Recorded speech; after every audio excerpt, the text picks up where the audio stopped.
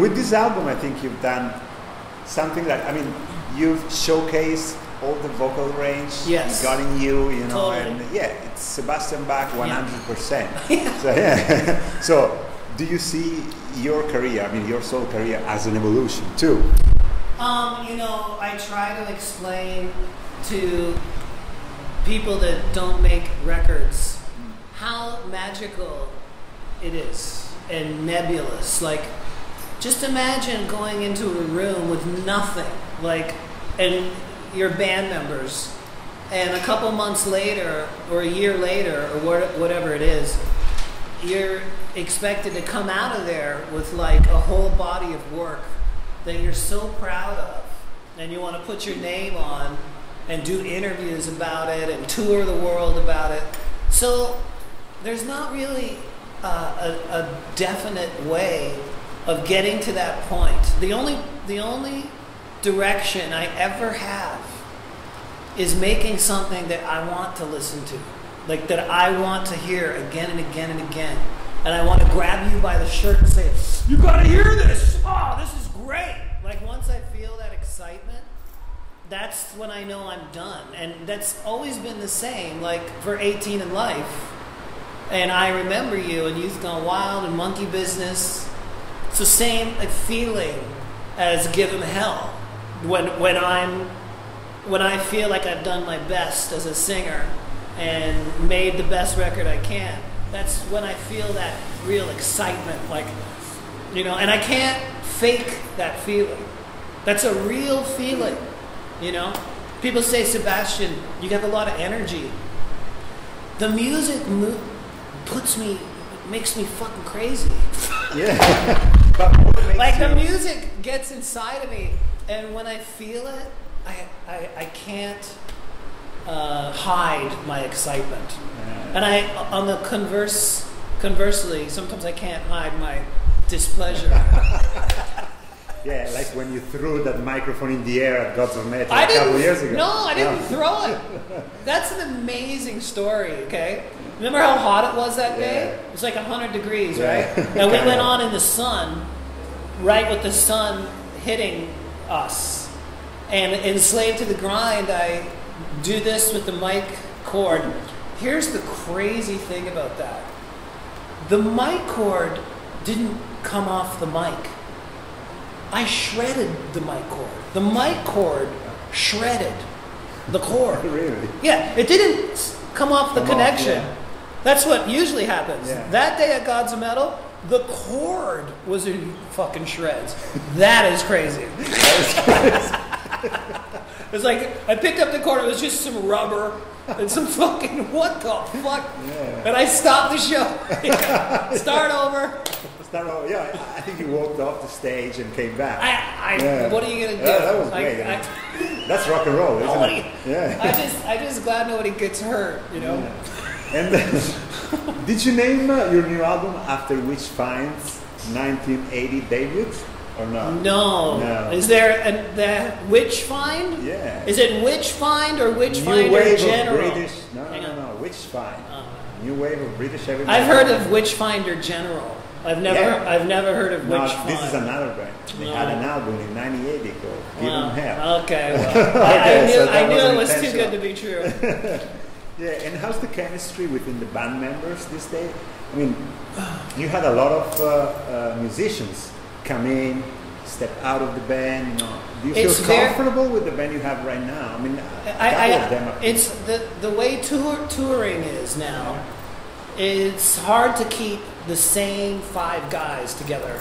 Not just for me, for any band. You go look at all the bands. Yeah. My drummer, Bobby, who I love, who's on the new record, all my solo records, he also plays the band Fate's Warning. So sometimes he's not available because he is playing with Fate's Warning. Like, we just shot the 3 new videos for Give 'Em Hell, Temptation, All My Friends Are Dead, and Taking Back Tomorrow. Okay. And Bobby, all at once? You shot 3 videos? Yeah. And Bobby couldn't make it, so I had Will Hunt from Evanescence. Oh. Yeah. He's going to be doing some shows with me too. Okay, including the shows you're doing this summer? Some. Oh. Yeah.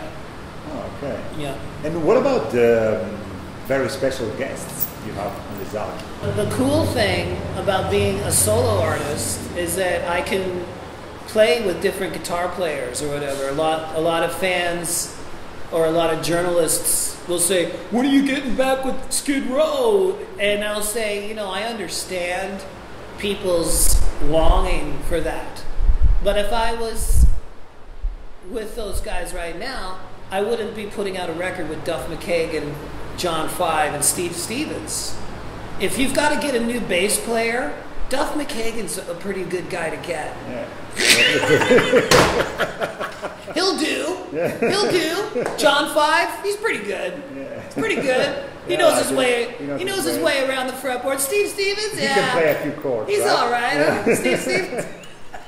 And also, you have Bob Marlette yes. returning as a producer. And yeah. how was his contribution to the record? I mean, how is he important in developing? He's incredibly important, and for two specific reasons. One, he captures my voice on the record as high definition and quality for the listener as you can't. I say to him, "What button are you pushing? What knob are you twiddling?" Because it sounds high quality, you know, like for an audiophile, like good quality sound. This is very important to me. I'm very specific about having great sound, you know. The other thing that he helps me with is my melody lines, because sometimes when a guitar player or a musician gives me some music to sing to, sometimes I hear what I should do right away. Other times, it takes me a long time to figure out whether to sing it really low and clean, or really high and dirty, or right up the middle, like, because I have many voices in here. So Bob is great helping me with my melody lines, whether to go as high as I can, or he can tell if it sounds good. I don't know sometimes whether to fucking do it like Rob Halford or Tom Waits. You know, I can do both. So I have to find the right sound. He's very good at that. Are you comfortable nowadays with your voice? Yes, absolutely. In comparison to when you were 25? Yeah, studio-wise, I love making records. I love it. I love the whole process of it. Yeah. I know some singers, as they get older, they lose their range. I think the song "Push Away" on the new record, I think that's the highest notes I've ever reached. I mean, we can go sit down at the piano and go doo doo doo, but I know it's fucking it's way up there. So I like to capture that while it still exists. And the style that I sing in, not a lot of singers sing like that anymore. Like high tenor. And you know it's Italian, right? You know the style that I sing is bel canto. Bel canto. Which is an Italian scale taught to me by Don Lawrence, who John Bon Jovi sent me to in 1987. Here's the thing, there's many singers can sing like once a month or a couple times a month. When you go on the road and you sing every single night, you have got to know how to do that, because if you lose your voice, you can't. You know what I mean? So it's the Italian bel canto style is what I use. Bon Jovi, Dee Snider, Lady Gaga, Christina Aguilera, Tony Bennett. We all use the same scale system.